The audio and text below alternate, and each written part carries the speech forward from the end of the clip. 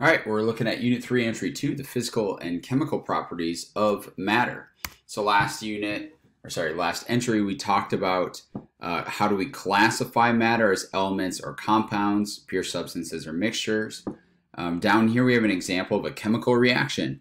This arrow means that a chemical reaction is occurring. So I start with what we call reactants, in this case methane and oxygen, and they react to make carbon dioxide and water. This is a classic combustion reaction. So this is a compound, CH4. O2 is an element, CO2 is a compound, water is a compound. And what I have is a mixture of reactants that produce a mixture of products. Let's look at another reaction.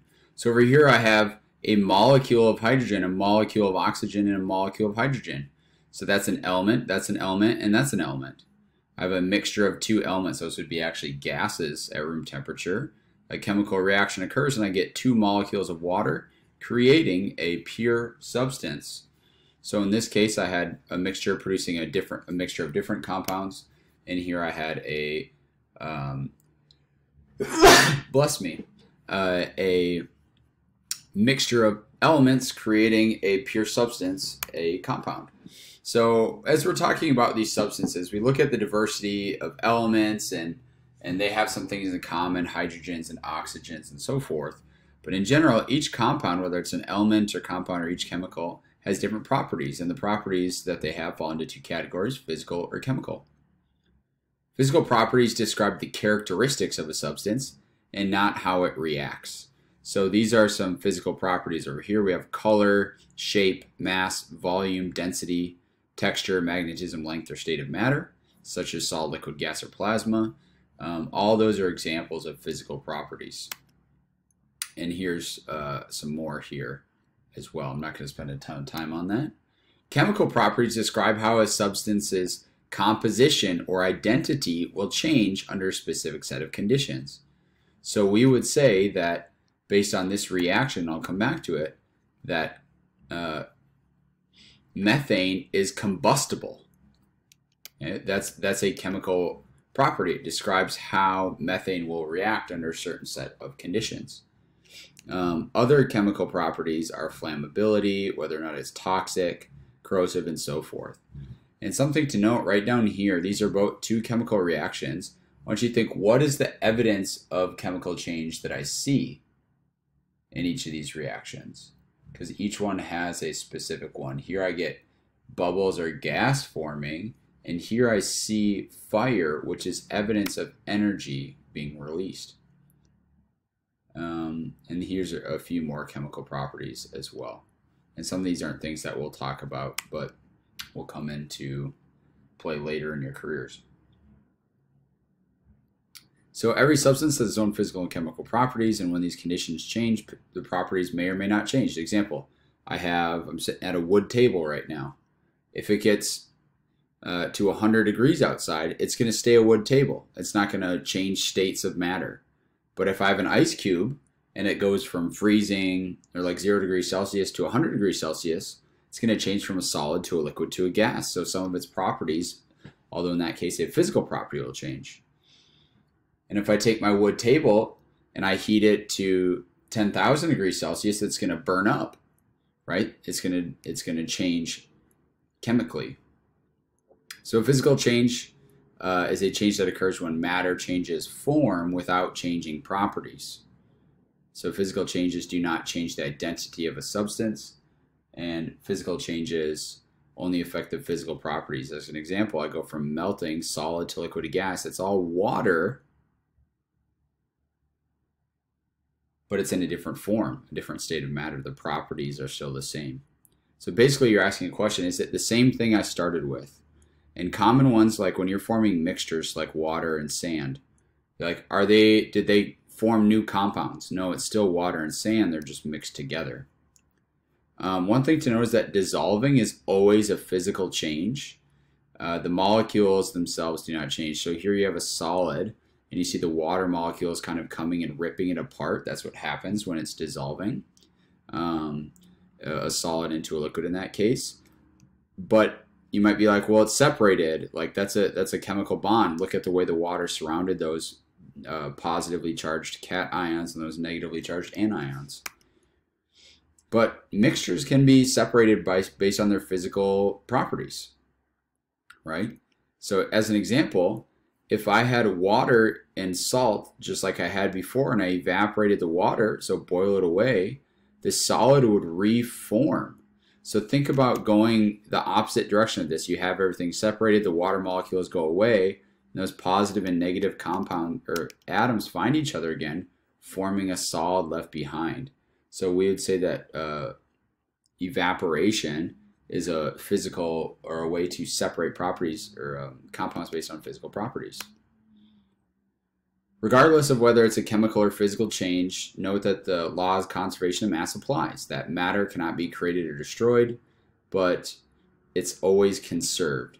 So if I have a 5 kilogram log or 5,000 gram log and 200 grams of oxygen in the air, and I burn it, they combine to get 5,200 grams of products. Now you'd be like, well, when I burn a log, there's only a tiny amount of ash left. That's true, but one of the major components of a combustion reaction is carbon dioxide. So that means that a bunch of the gas is produced and released, and then that gas goes into the atmosphere. Similarly, if I have 2 grams of Kool-Aid powder and 100 grams of water and I mix them, I'll get a mass of 102, and that's the conservation of mass. So a chemical change results in a change in the identity of a substance. Examples would be burning, rusting, digesting, decomposing. So the new substances have different properties. So in both of these images here, we have examples of chemical reactions occurring. You could think of this being like, you see how the green attach and then detach, you end up with 1 red and 2 blues like water and then something left over here. That's an example of reaction. I get new compounds. New bonds are made, new bonds are broken. It's not blue to green anymore. Now it's red to blue, and then green to green. So new bonds are formed, new bonds are released or created. And here I got blue and green only bonded to each other. At the end I have blues and greens bonded, so new bonds are made. So the result of chemical change is always new substances. And the evidence is, and this is a major piece for us to get into our brains, is color change. That's one evidence. Bubble formation or gas formation is actually what that is. Energy change, and energy can come in the form of temperature, light, or sound, and a formation of a solid. Okay, so make sure you get those down. We're going to summarize it here on the next page.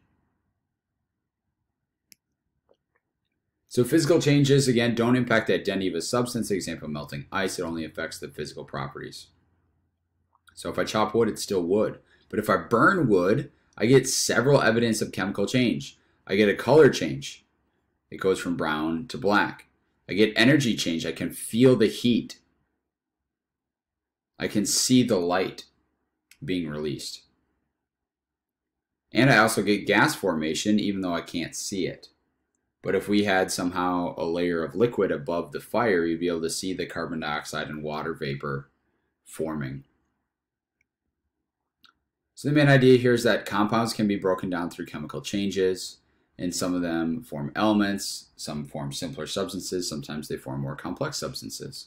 So if you were to look at this reaction, what evidence of chemical change can you see? You should be able to see gas forming up here with this smoke. You should see light being given off, and you imagine that's probably hot to the touch.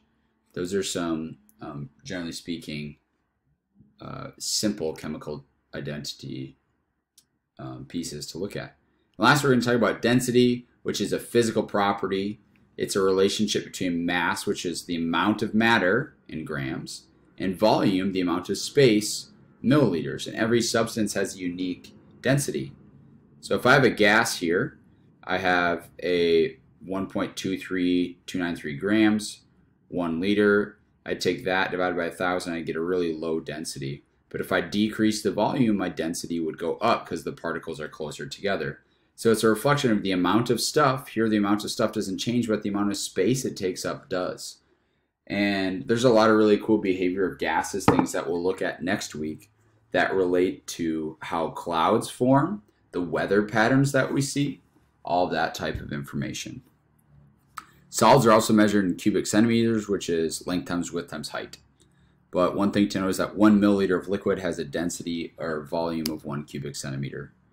So density, again, is a physical property, amount of stuff in space. Here the volume is the same. You'd say which of these has a higher density? It would be the one on the left because it has more stuff in it.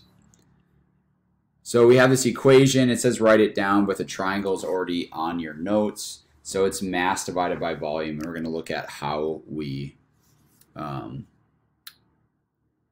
measure this. So what is mass measured in? If you remember from the previous slide, it is in grams. Volume is usually in milliliters or cubic centimeters. So if we had 2 units for density, they would be grams per milliliter and grams per cubic centimeter. Because you imagine mass up here is grams, volume is milliliters or cubic centimeters, grams divided by is what I see right here as a reflection for my units. So a big key for getting these problems right is identifying the units that are being used. Last thing we're going to talk about today is that density, often for irregularly shaped objects, is measured with displacement. So if I had a volume of 40 and I put this object in and it went up to 60, which obviously the graduated cylinders are not correctly labeled here, then I would have an increase of 20. So I'd know the volume of that is 20 milliliters. So let's look at 2 examples here and talk about how to solve them. So we have our density triangle. I have density, I have mass, and I have volume. Okay, this is an extremely important part of the process. So here's mass of 10 grams, volume of 5 cubic centimeters. I have mass and volume, which means I'm solving for density. If I were to cover up density, I would get m over v, and that would be the equation that I would use. So density is equal to m over v, and I'd get 10 grams over 5 cubic centimeters, and my answer would become 2 grams per cubic centimeter, and that would be my density. Here I have a density of 2 grams per milliliter and a mass of 10 grams, so what's its volume? If I solve for volume, I'd get m over d, so volume is equal to mass over density. I plug in my mass of 10 grams, my density of 2 grams per milliliter. Notice that grams is going to cancel out here, so the units that I would get, 10 divided by 2, is 5 milliliters for the volume. So now you're just using your density triangle to answer these problems. So like right here I got a density and I got a mass, so that means I'm solving for volume. Okay, here I have a mass and a volume, I'm solving for density. Mass and a volume, solving for density. I have a mass and a volume, I'm solving for density. Here I have mass, volume, density. Maybe I copied in the wrong problems here. Yeah, there we go. I got a volume and a mass, I got density, I got volume and mass, I got a density, and then you have a density problem. Which one's going to float? And then lastly, you have a piece of physical and chemical properties. So you're going to go through and look, what is density? Density is a physical property, so I'm going to put pp. How do I know?